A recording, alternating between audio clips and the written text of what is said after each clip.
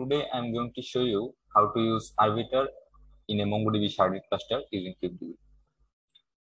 Here you can see a very basic structure of MongoDB sharded cluster where Mongoose, shard, and config server takes place. Sharding is a method for distributing data across multiple machines, and MongoDB uses sharding to support deployments with very large datasets and high throughput operation. It has three members. The Mongoose actually acts as a query router, providing an interface between client application and the sharded cluster. But it doesn't know which shard holds which chunks of data. To know this, ConfigServer can be a handy member.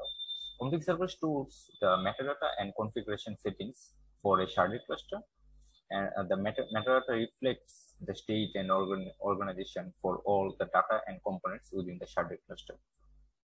And the shards are actually the data bearing node, and they store the actual data.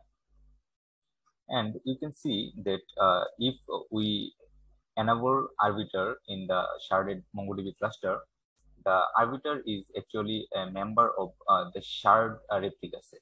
Here, this is the shard primary, this is the shard secondary, and this is the Arbiter in the as a member of shard replica set. And we can't use Arbiter in a ConfigServer replica set. So this is only for the shards.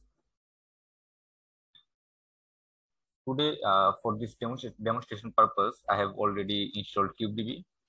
You can check these links. You can go to licenseissuer.fsup.com to get the license of kubeDB.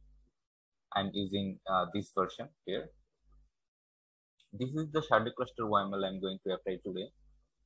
The MongoDB sharded cluster name is mgsh, which is in DB space. I'm using the 4.4.6 version. This is the Arbiter port template. I'm using the default port template. And these are the three members: ConfigServer, Mongoose, and shard. So in ConfigServer, you can see that the replica count is 3. So 1 primary and 2 secondary will be there. And this is the port template of each of the ConfigServer ports.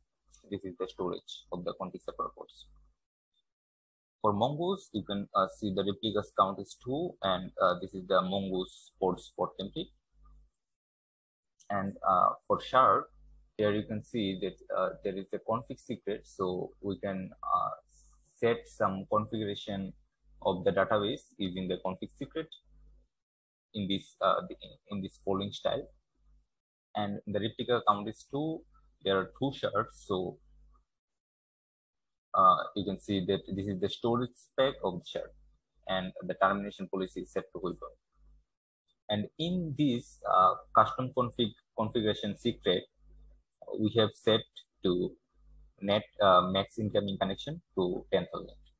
So let's create the secret first and then create the sharded MongoDB cluster.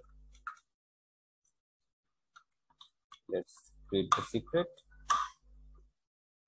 This is the file MongoDB conf, which actually I can show you. And this is the file. And using this file, I have created the custom config secret in the DB namespace. Now let's apply the shard YAML. I can show you that also. This is the YAML I have applied. So now it will create all the ports one by one. First, all the ConfigServer and shard ports, then the Mongoose ports.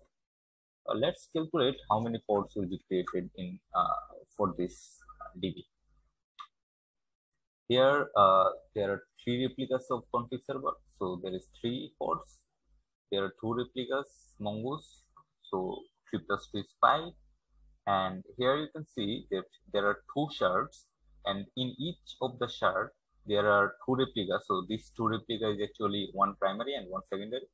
And as the Arbiter is enabled, so there will be another replica which is Arbiter. So in each of the shard, one primary, one secondary, and one arbiter. So 3 into 2, 6 shard ports, 3 ConfigServer ports, and 2 Mongo ports. So total 11 ports will be created for this MGSH MongoDB. Let's see what is happening. Here you can see the ConfigServer ports are running correctly, and these are the shard ports. So after all the ConfigServer and shard ports is running, the Mongos will be running soon. Let's wait for some time. We can get one of the YAML to see if everything is okay. Let's see where we want to see the arbiter ports YAML. Okay. So the request is set. This is the default request. The CPU has been set to 500 and the memory has been set to 1 gigabyte. This is the default, as we have shown you. We are using the default percentage. So here is the DB is ready state.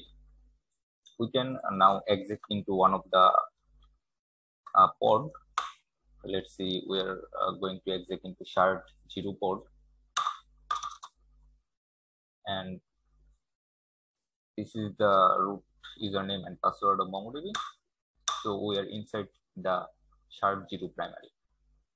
Now, if we run the status command of to see the replicaSet status, here you can see that all of the 3 members have been added correctly. This is the secondary, this is the primary, and this is the arbiter. So they are correctly added, and each of them is in health 1, so they are healthy and connecting to each other. We can also run the get cmd line ops command to show the database's max incoming connection, and you can see that this is set to 10,000. We have already set using the config secret here. So each of the shard primary and secondary ports will have this configuration. So everything is correctly working. Thank you. Have a good day.